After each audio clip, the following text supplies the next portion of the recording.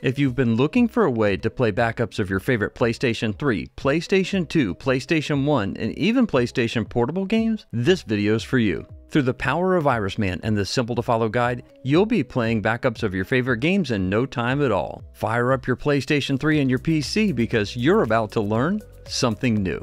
You'll need either a jailbroken PlayStation 3 with custom firmware or a PlayStation 3 running PS3 HEN. If you have custom firmware, you'll be able to run PlayStation 3, PlayStation 2, PlayStation 1, and PlayStation Portable games. But fear not, if you have a PS3 running PS3 HEN, you'll still be able to run PlayStation 3 and PlayStation 1 games using this guide.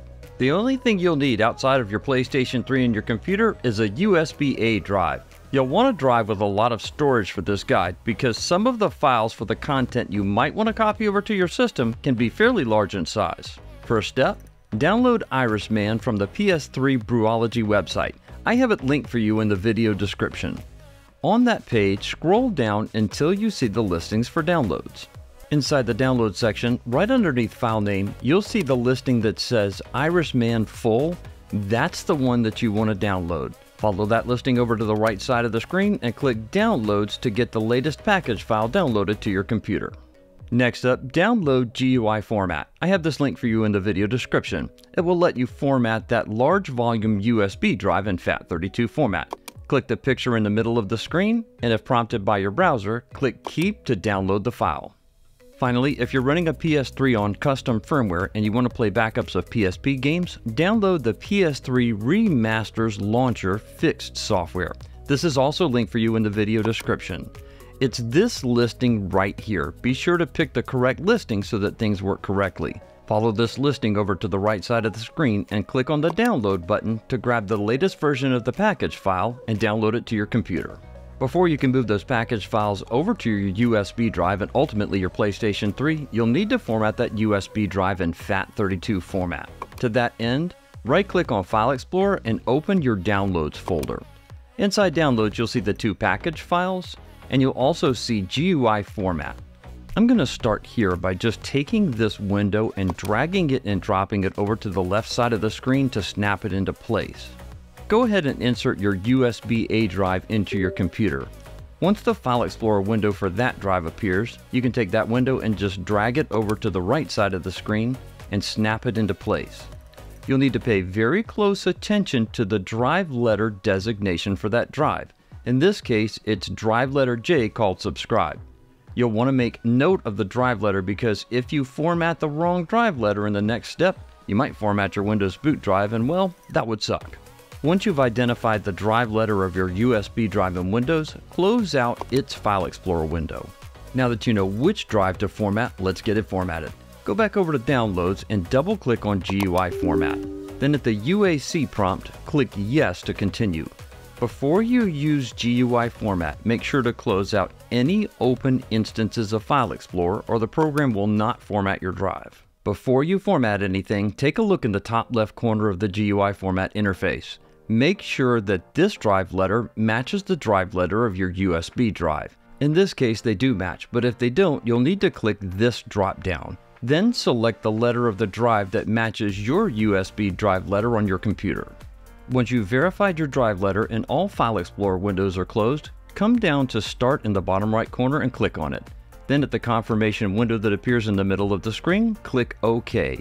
Your USB-A drive will now be formatted in FAT32 format. Once the process is complete, come down to Close in the bottom right corner and click on it to close out the GUIFormat software. Let's get those package files copied over to the USB drive. Right-click on File Explorer and select Downloads to reopen your Downloads folder. Just like I did before, I'm going to drag and drop this window and snap it into place on the left side of the screen. You can open a second instance of File Explorer, and in this case I'm going to open this PC.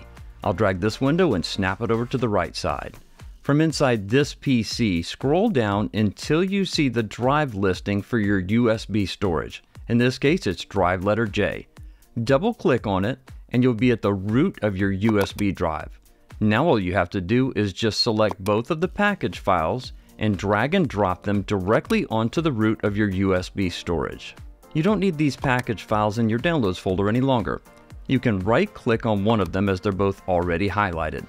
Then left-click on the delete icon to send them to the recycle bin. And remember, anything that you delete and send to the recycle bin is still archived there in case you need it. GUIFormat's a very powerful tool, and I recommend keeping it somewhere on your computer. In this case, I already have it backed up on the computer, so I'll right-click on it and select the delete icon to send it to the recycle bin. For now, you're done with your computer. You can close out any open instances of File Explorer in Windows, remove the USB drive from your computer, insert it into the rightmost USB port on your PS3, and turn on your system. If you have a slim or super slim model that's running PS3 HEN, go ahead and activate HEN at this time.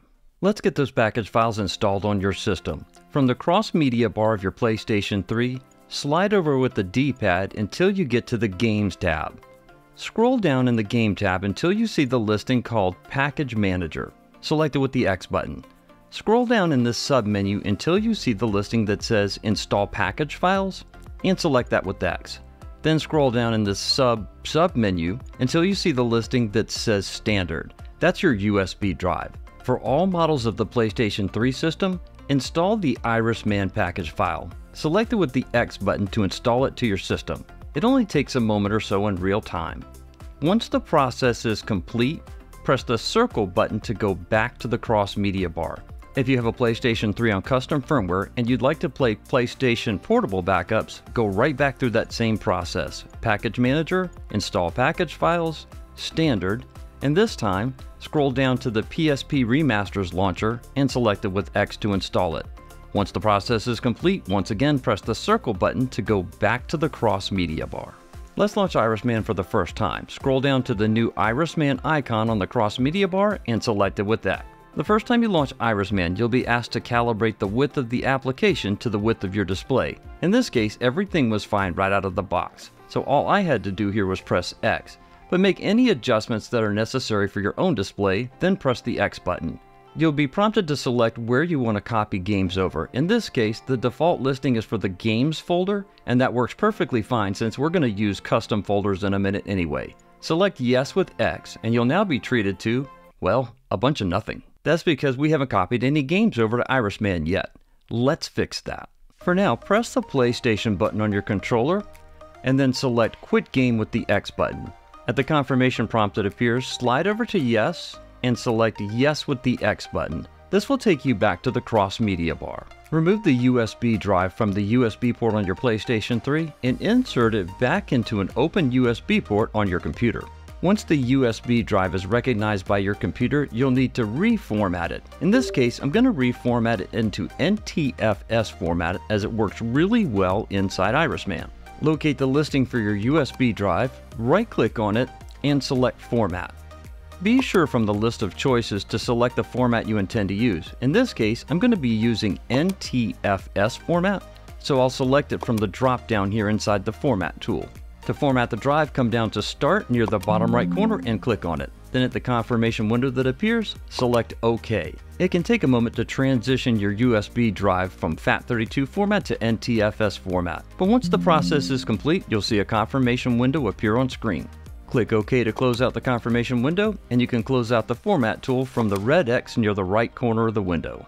Before I copy game content over to this USB drive, I think it makes sense to show you what kind of content IRISMAN can use on your modded PlayStation 3. I have my content staged in a folder called Demo. Folders need to be named in this exact structure: PS2 ISO, PS3 ISO, PSP ISO, and PSX ISO for PlayStation 1 games. For PlayStation 2 games, I have 2 games staged here that are in .iso format. Seems kind of intuitive since the folder's named .iso. PlayStation 3 games? Yeah, you guessed it. These are also in .iso format. For PlayStation Portable games, since I couldn't get the UMD disc to fit in the Blu-ray drive, yeah, these are .iso also. PlayStation 1 games are the one exception. Even though the folder's named ISO, inside here, these are actually in individual subfolders. Take a look inside one of these folders. In this case, it'll be Castlevania Symphony of the Night. You'll see that the game content inside this folder is listed in .bin and .q format. Once you've verified the structure of the folders and files for your game content, you can go back to the listing that has the console names for each of the individual types of content that you want to use. I like to drag things from the left side to the right side of the screen. So I'm going to grab the File Explorer window with the game content and drag it and drop it over to the left side of the screen and lock it into place. Now I'm going to access the newly formatted NTFS drive from this PC. So from this PC, I'll grab this window and snap it over to the right side of the screen. Then scroll down until the listing for the USB drive is located, and then double click into it to access the root of the drive. Now, just like before, all you have to do is grab the content from the left side of the screen and drag and drop it over to the right side of the screen. Depending upon the size of your game files and how many games you're copying, this can take from a few minutes to a while. Once the copy over process is complete, you can close out any open instances of File Explorer in Windows. That's everything that you need to do with your PC. You can transition over to your PlayStation 3 for the remainder of the guide. Remove the USB drive from your computer and insert it back into the rightmost USB port on your PS3. Relaunch IRISMAN by selecting it with the X button. This time you'll see your PlayStation 3 and PlayStation 1 content represented in the main menu of IRISMAN. In this example, there are 2 PlayStation 3 games in ISO format and 2 PlayStation 1 games in .binq format, and Wing Commander Heart of the Tiger has 4 total discs shown here. In all fairness, you can launch these games directly from your USB drive, but you know what? We can do better because the internal storage is faster than the external USB ports. To access the IRISMAN settings menu, press the Start button on your controller. The first listing inside the settings menu is called Tools. Select it with the X button. The first listing inside the Tools submenu is called File Manager. Press X to select it. You'll see a new screen with windows on the left and right side. I like to think of the window as the left side as the From window and the window on the right side as the To window. In the window pane on the left side, you'll need to select the NTFS formatted USB drive you inserted into the rightmost port on your system. To do this, move the highlight down to the listing that says NTFS and select it with the X button. Here, you'll see the folders that you copied over from your computer. In this case, folders representing PS2, PS3, PSP, and PlayStation 1 games. Move the highlight back over to the left window pane with the D-pad. Now you can use the highlight to highlight each individual folder and press the square button to mark it. So I'm going to mark all 4 of these folders here: PS2 ISO, PS3 ISO, PSP ISO, and PSX ISO. Once you have all of the folders and all of the content that you want to copy over marked, press the triangle button. In the pop-up menu that appears, move the highlight down to the listing for Copy and select Copy with the X button. You only have to use Copy, you don't have to use a separate paste function here, as you'll see. Once you press the X button for Copy, you'll be asked to confirm if you want to copy over the files from the From location to the To location. See, that's why it makes sense to think about these windows that way. Once you've confirmed that everything is set the way you want it, use the D-pad to move the highlight over to Yes, and select Yes to copy the files from your USB drive over to your internal storage. Depending upon how much content you're copying over, it can take anywhere from a few minutes to, well, in this case in real time, a half an hour. Just be patient and grab yourself a cup of your favorite Joe, or maybe go watch an entire feature-length film, and it will take care of it for you. Once the copy over process is complete, you'll be taken back to the main screen of File Manager.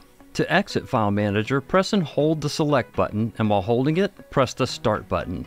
To get rid of the duplicate listings for your game content, just remove the USB drive from the rightmost port of your PlayStation 3. The ribbon will automatically update. Now you've got all of the content stored on your internal hard drive or internal solid state drive, and all of them are represented, including now PlayStation 2 and PlayStation Portable games.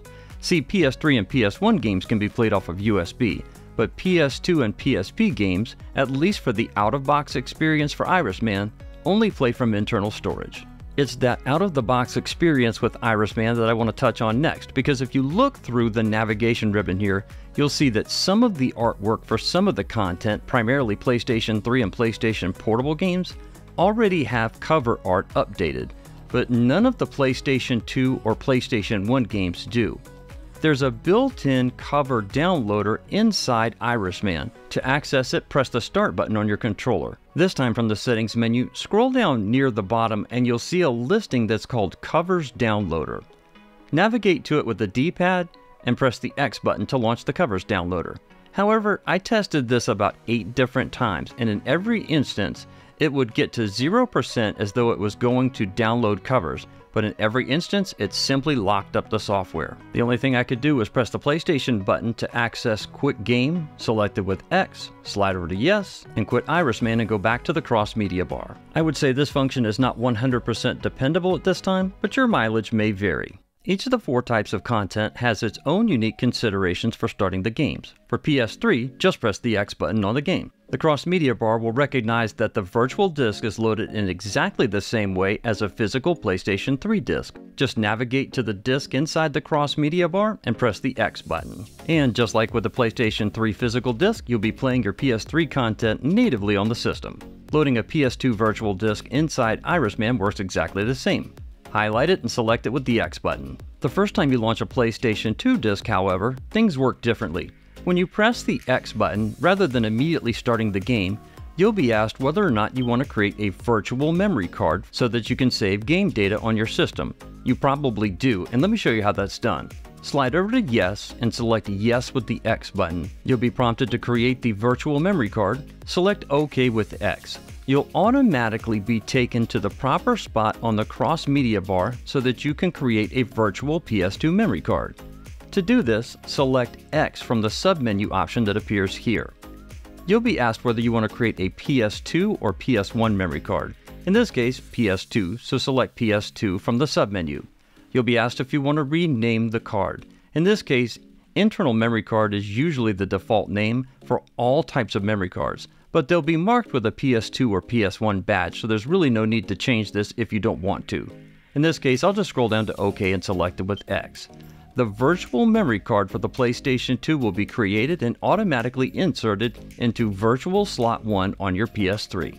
Press the circle button on the controller twice to go back to the Game tab on the cross-media bar. Now you can scroll back down to the PlayStation 2 virtual disk and press the X button to launch the disk. And sure enough, not only will your game content play on a custom firmware PlayStation 3, it will also save your saved game data to the virtual memory card inside. Just like with PlayStation 2 games, PlayStation 1 games have their own unique considerations. Highlight the game you want to play and launch it with the X button. I specifically launched the game before going into its settings first to show you that the aspect ratio of the game might look different than you're expecting. In this case, the games are typically set to launch in full mode, which stretches the aspect ratio out from its normal 4:3 aspect ratio to a widescreen mode. Some folks will like this because it helps fill up the display more. However, if you'd like to run the game in its standard aspect ratio, here's how that's done. With the game highlighted in IRISMAN, before you launch it, press the triangle button. Bring the highlight down to the listing that says Video/Others and select it with X. You'll see a listing here called Full Screen. Scroll down to it with the D-pad and you can move the green highlight over from Yes to No. This will let the game run in its normal aspect ratio. To lock in this change for this specific game, scroll down to Return and select it with the X button. Then at the main menu, scroll down to Return again and select it with X. You'll be asked to confirm that you want to save these changes. To do this, slide over to Yes with the D-pad and select Yes with the X button. This will lock in the changes for this specific game. Now when you relaunch the game, it will be presented in its correct aspect ratio. Now that's something to get charged up about. PSP games also have their own unique consideration. You load the game exactly the same way. Just highlight the virtual disk on the ribbon and press the X button to load the virtual disk. At the cross-media bar, you'll see that the generic icon for PSP Launcher has now been replaced by your game. Press the X button to launch the game. You'll see 2 large icons in the center of the screen and PSP Remasters is already highlighted. Just press the X button to select it. And just like that, your PlayStation Portable games will be up and running on the big screen. This is a great project and all, but if you really want to elevate your PlayStation 3 to new heights, check out this guide on installing mana guns on your PlayStation 3 running custom firmware or PS3 HIN. I can't wait to see you over there in that video.